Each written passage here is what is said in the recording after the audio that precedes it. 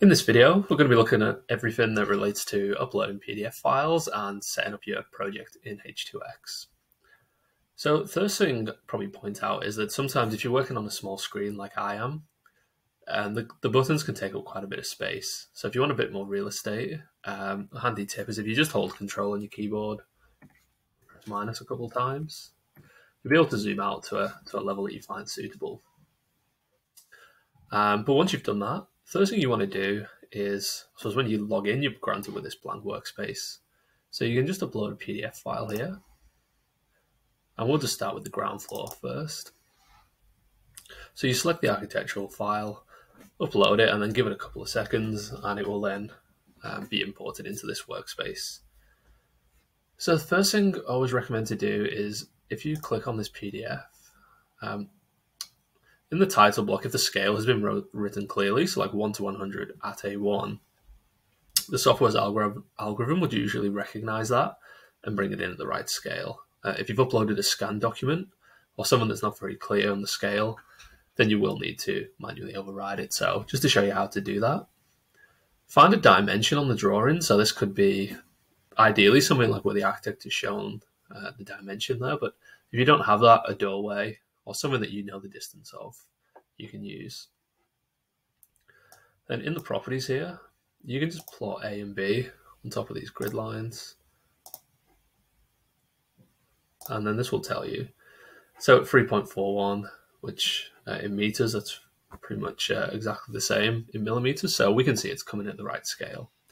For example, if this showed a number like 6.82, you know that it's coming at the wrong scale. So you can just type in a different number there, click calibrate, and it will scale to the correct length. But we don't need to do that here, which is good. Next thing is you can crop the drawing. So very simply, you can click on the PDF and just bring it into where you want. When you do an export of a PDF from H2X, it will produce another title block. So you can get rid of the one that comes on your drawing if you'd like to.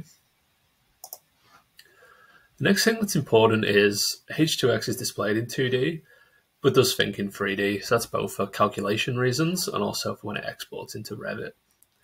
So every floor has a level. So this one has an RL of 15. So on the left-hand side here, you can pop this box out. It starts as ground floor, which you can change the text there if you'd like to.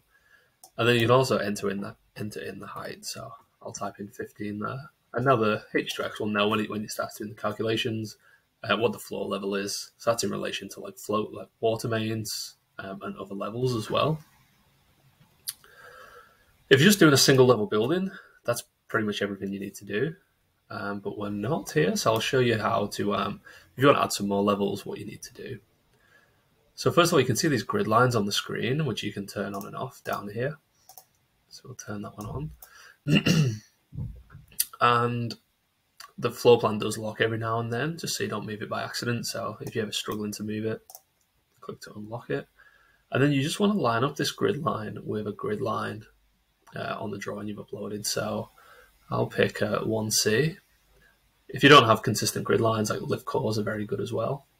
But in this case, we can just grab PDF at that grid line, move it across here, and we can just drop that on top of where the H2X grid line is. And the reason for doing this is now when we come to add an extra level, so to add an extra level, you can click level above, level below. That will autofill. So like here, it's gone to level 1. You can, again, override that if you want to and override the height. And then you just need to upload your PDF again. So we've got this typical level 1 and level 2 PDF here. So if you'd scaled the last one, you'd need to scale this too, but we know that's correct. So if we just get back to where we were, we can crop that drawing again. And we just want to want to align it. So we find that common grid line again, bring it across to the H2X grid line. And if we just do a quick flick between these levels, we'll see now that the building's in the same place. So when you're drawing rises between levels, they're coming up in the correct location. And then we can see the RL is at 19, so it auto fills to 18. But yeah, if you need to change it, that's the way to do it. And then if you've got typical levels, like this one here is a level 1 and level 2, you can copy and paste. So you can use the copy button here, or Control C on your keyboard, go to the level above, and do paste. And the benefit of doing this is it comes in that exact same place. So it's very quick if you've got table PDFs to keep uploading them. A tip as well is you can always upload the PDF like this and then replace it. So if you've got to scale them, and it's quite a tedious process, you can just scale one, copy it up to the next level, and then replace it with a new PDF. And that's probably it for that part. And then I'll just show you, getting into some more, I suppose, advanced things now. If you ever have a design from an architect that's over 2 different drawings, you can put those into H2X as well. So I've got an example here. So say we've got this building where there's a north and a south. So that's north. You just have to upload them one at a time as well.